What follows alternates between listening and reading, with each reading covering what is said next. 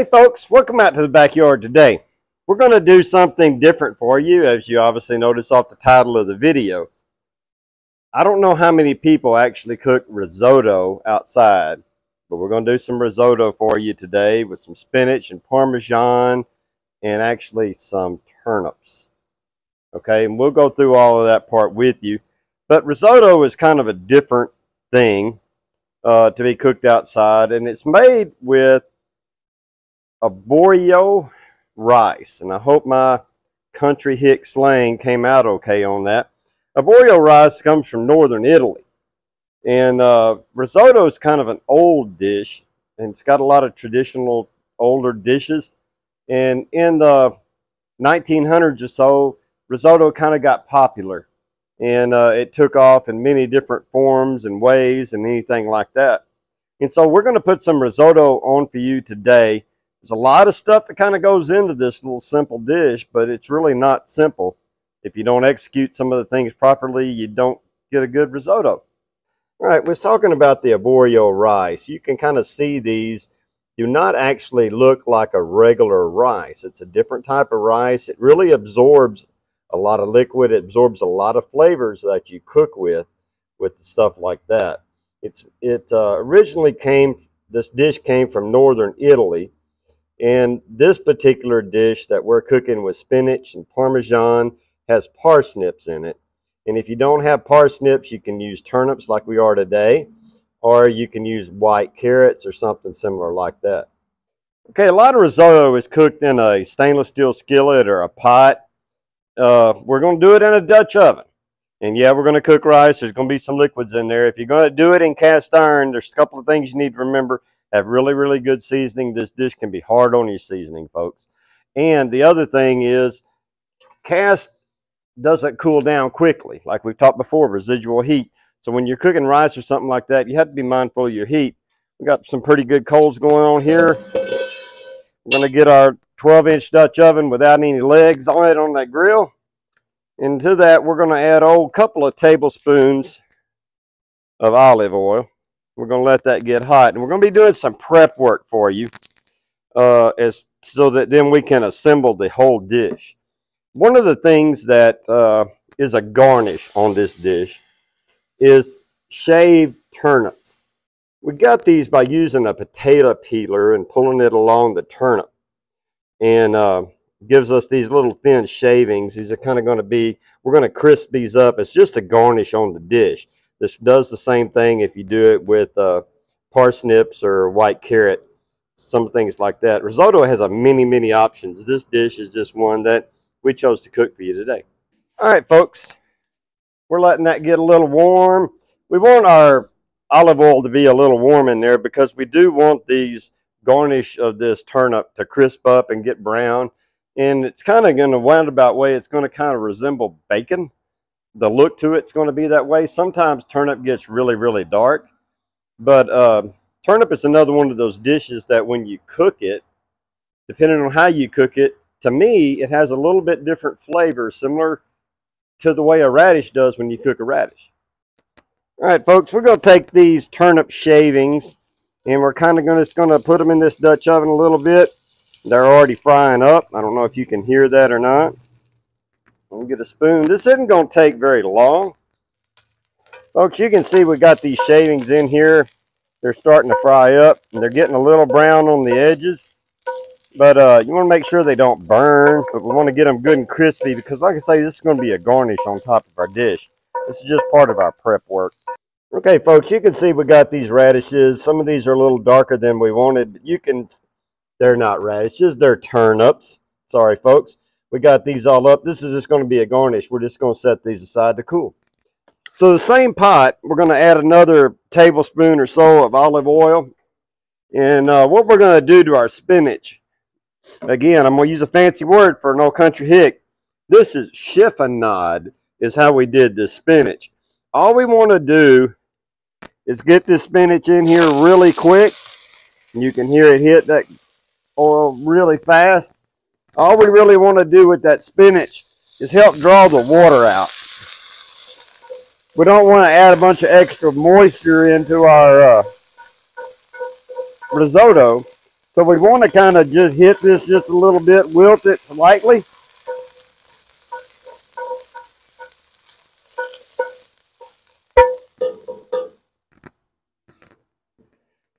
And that's about all it's going to need.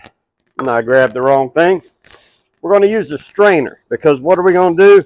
We're going to try to push that moisture that's left in this spinach out.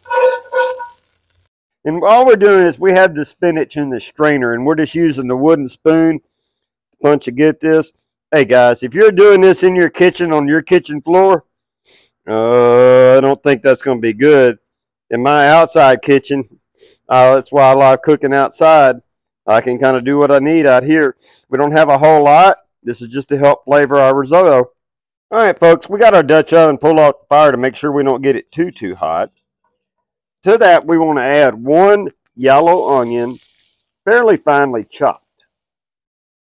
And we just want to saute this a little bit to get it soft ahead of the rest of our stuff. And we want to thank y'all, as we always do, for watching over us and looking out for our videos and all the things that you do. And we appreciate it very kindly. And it means a lot to us.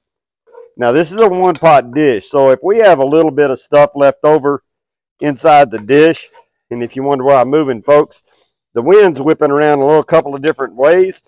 And I get a mouthful of smoke every once in a while. Okay, folks, these onions are about 3/4 of the way done. And we're going to add 3 cloves of crushed garlic in there. We didn't want to put our garlic in at the same time because nothing's worse than burnt garlic, folks. We're going to get this tossed up a little bit. Let it go just a minute or two. It's not going to take real long. I don't know if I'm on medium, high, low. I have no idea what my setting is. Now, I like to take the rice, and other people do it. I've kind of researched around, and brown the rice just a tad before you make your risotto. We got one cook, listen to me, 1 cup, hung up on that, 1 cup of this Arborio rice. We're just going to toss it around in here for a minute or two, and then we're going to put some water in here. All right, folks, we pulled the Dutch oven off the heat. I did the rice until I started smelling a slight nuttiness. Not really to where I saw a discoloration of the rice, but where I saw a slight nuttiness, and I pulled it off and put it over here. Now, we're going to use turnip instead of parsnips. In here we have 1 cup of grated turnip, okay? We want to put that in our pot. And I use my hands a lot, folks. I'm just cooking for me here. I'm out doing something for somebody else. I use utensils or gloves or something. Try to. Now to this, we're going to add 3½ cups of water.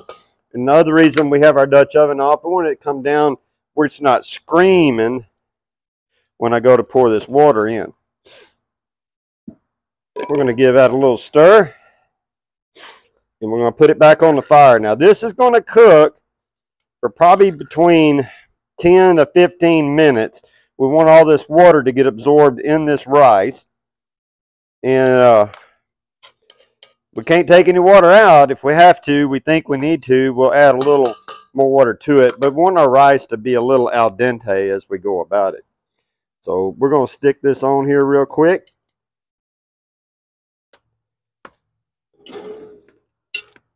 And if y'all remember the other day, I was telling y'all in one of the videos, I put my Dutch oven close this way. If I put it in the back, I'm reaching over the fire and it gets hot on your hands. Now, I cook outside a lot. And a lot of times it don't bother me, but if you're not used to it, you know, it's just something you need to be mindful of. Now, we're not going to talk to you the whole 15 minutes this cooks. Folks, if you're doing this in your house, you want to bring this up to a good boil, and then you want to reduce it to a simmer for, I don't know, 10 minutes, maybe 12 minutes or so, whatever it needs to absorb the liquid. Well, as we were talking earlier, I don't have a simmer knob. So, and I'm in cast. So, one, I want to stir this fairly often because I'm in the cast. The second thing is I'm going to have to pull it off the heat to kind of get my simmer. So I'm going to be going on and off the heat as needed to control that.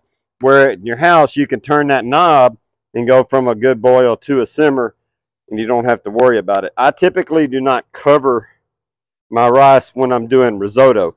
A lot of people cover rice when they make just rice. Let's talk a little bit about temperature control. I'm stirring this, and we got a liquid in here, so we don't need to rotate the oven because we can rotate the food inside the oven. But you see how I'm stirring this right now, and as soon as I stop, you see how that returns to a boil? Okay, that's telling me I'm getting fairly hot for a delicate dish such as this. So what I'm going to end up having to do is pull this off for just a minute or two, let the heat kind of moderate, and then I'll put it back on. But that's how I gauge it. Whenever I stop and it comes right back, I know I'm pretty hot, folks. Folks, you can tell we're getting a little thicker, and the thicker it gets, the more often you want to stir it, especially if you're outside. It's going to have the consistency of a thick oatmeal. That's kind of probably not the best way to describe it, but that's what it's going to be like. You can kind of see our rice is swelled up a little bit. A lot of our water's starting to come out. I'm at a pretty good boil right there. So I got to be careful we don't scorch this. We did add a little salt and pepper to this as we were cooking just a little while ago. Probably, about a half a teaspoon each. And you can see some little bits of spinach and some other stuff in there because it's a one-pot dish. So some of the stuff that we prepped in this dish before, not only, we did that so we would retain all the flavors within all the liquids that we kept in the pot. All right, folks, we got this risotto pretty much taken care of on the high fire. You can kind of see what we look like right here. Still got some moisture to it because risotto needs to be kind of silky and smooth. And our rice is just a little al dente. Now to this, we're going to add a half a cup of Parmesan cheese, shredded, about a teaspoon of sage, and we're going to add 2 tablespoons of mascarpone cheese. All right, we're getting all this blended together in here, stirring it pretty good. And the other thing we want to add is that little bit of spinach that we did. Now again, you can put as much spinach as you want in there.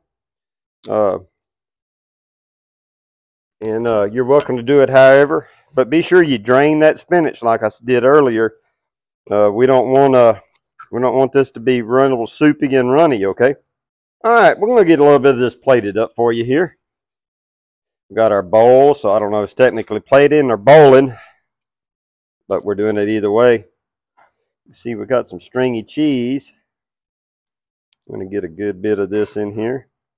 Now this, what I made right here, and the measurements that you're going to get, really going to be for 2 people. It's about all it's going to be for. And for us, that's just fine. All right, folks, we're going to take the little bit of these turnip chips that we did. I'm just kind of going to put that in the middle. Now, if you like your risotto a little more creamy, you can certainly do that.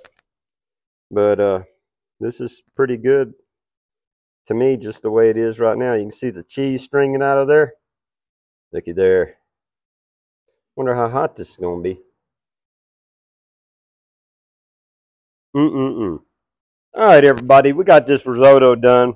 Typically, it's one of the things I like to do is taking dishes that you typically get or you cook in your kitchen. I like to bring them out to the outdoors and cook them without anything modern. I mean, I kind of get used to my high and low knob. I get used to my pots and pans. And the more you cook outside, the more comfortable you get with doing things. You start cooking a lot outside, you'll start pushing the envelope.